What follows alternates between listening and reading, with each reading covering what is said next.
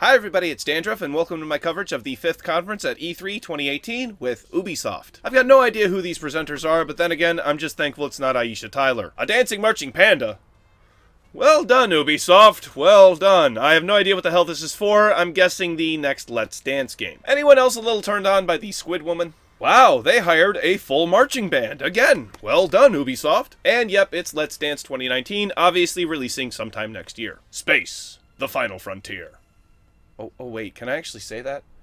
Anyway, we join a ship that is skimming across a planet's rings. I didn't recognize this at first, but this is the prequel/remake to Beyond Good and Evil, Beyond Good and Evil 2. There's something about the CGI that is extremely realistic. It's very good. After seeing this, label me on board. I want to play this one, and I want to get to know this world. Even better still, we get our first look at gameplay and how some of the mechanics will work. I'm not exactly sure how I feel about this next one. I've got to mull it over a little bit, but you can submit to have your artwork, whether it be an illustration, a drawing, or even music, added to the game. And then for some reason they bring out actor Joseph Gordon-Levitt to explain pretty much what I just explained. Rainbow Six Siege is up next, and it's a little surprising that they're showcasing a more than 2-year-old game, though the player base has just grown and grown to over 35 million players. And they showcase a few of the different tournaments that Rainbow Six Siege will be featured at. Bring on the guy in the America suit riding a motorcycle. The back of his uniform says Trials, which means he just fell over onto a TV and broke the stand. So yeah, this is a new Trials game, and it's all about crashing in style. The outrageous stunts continue in Trials Rising, the next title in the franchise. You can sign up for the closed beta at trialsgame.com, and releasing for PC, PS4, Xbox One, and Nintendo Switch in February 2019. Oh boy, The Division 2. Let's see if this presentation is better than Microsoft's. The presenter lays out a setting of a world infected with a deadly virus, and the United States is picking up what pieces it has left. Okay,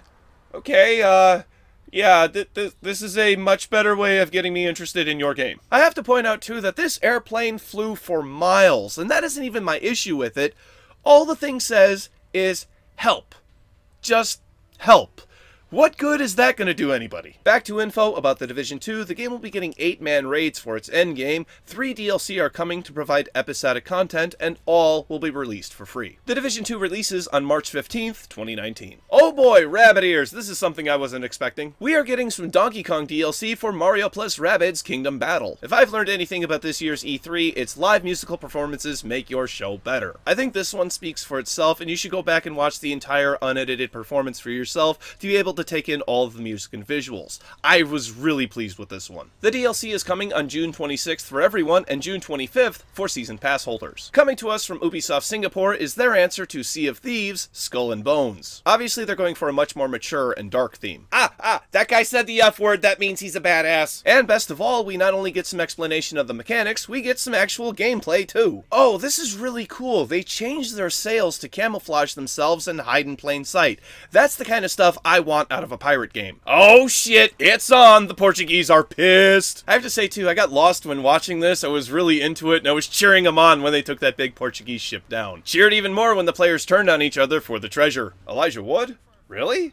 Well, Frodo Baggins has shown up and founded a game company that has created a game called Transcendence. So, call me officially creeped out on this one. I have no idea what's going on, and it's actually really disturbing. I am not going to go anywhere near this one because I don't play horror games, and now I need my Charizard. Oh, okay, this looks cool. I've never seen this before, and it looks like a completely new IP. So they keep showing this toy spaceship and equipping different weapons to it, and those weapons appear in the game. And if that means that if I buy the toy, I have the things in game, then I will buy all of the toys. Starlink is the name of this game, and may I direct you to my Patreon page? I promise I will spend all of the money on Starlink toys. Star Fox?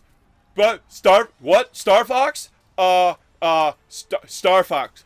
This is Ubisoft. They know that this is Star Fox? Star Fox? Star Fox. Oh my gosh, it's Mr. Miyamoto from Nintendo. I am elated. This was completely unexpected. I really hope that this is another Star Fox game.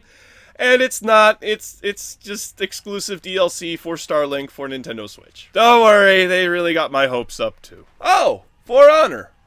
People still play For Honor.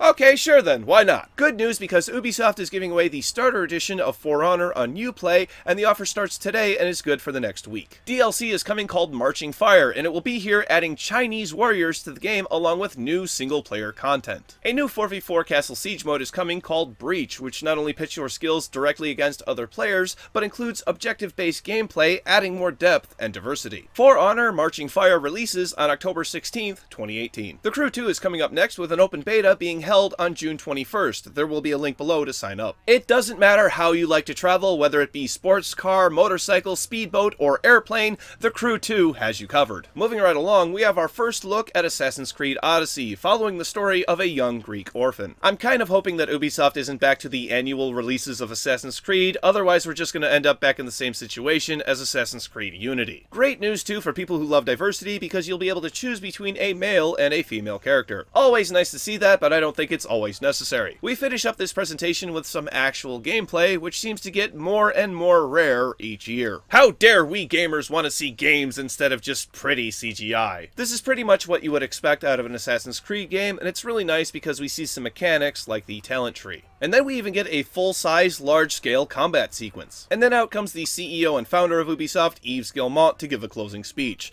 All in all, a really nice performance. Well, that about wraps it up for my coverage of the Ubisoft Conference at E3 2018. Thank you very much everybody for watching, and I'll see you next time.